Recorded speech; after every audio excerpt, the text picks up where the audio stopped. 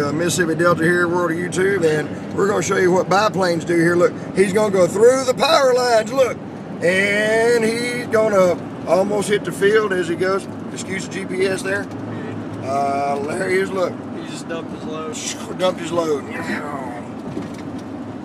And yep, there he is, Redneck Bosses. He's racing them for a second there. Yeah, we will. Here you go. And that's the Mississippi Delta there. You make sure you look up the duck video that Redneck Boss is going to put up. And he dressed a little orange today. Looks like we're going hunting. He's hooking up internet so y'all can watch his video in the boonies. That's right, Exceed Internet. That was railroad tracks we just hit. Yep. I wasn't looking at them, I assume I felt them. We ran a red light, a stop sign, and almost ran over a traffic worker today, okay? Yeah, we did. Yeah, there was a convict on the side of the road, green britches on the stop sign. It confused me. It's hard to want to stop when the prisoner puts a sign out and says stop.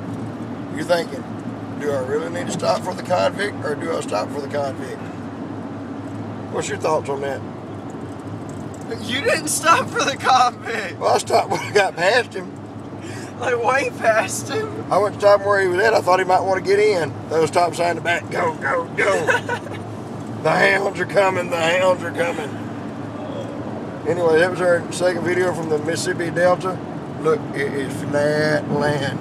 You ever want to stretch your eyeballs out? Something you don't hear every day. Stretch your eyeballs out. Stretch your eyeballs out there. Well, we're going to let you go. The video getting kind of long and precarious and odd. If there is a next time, who knows?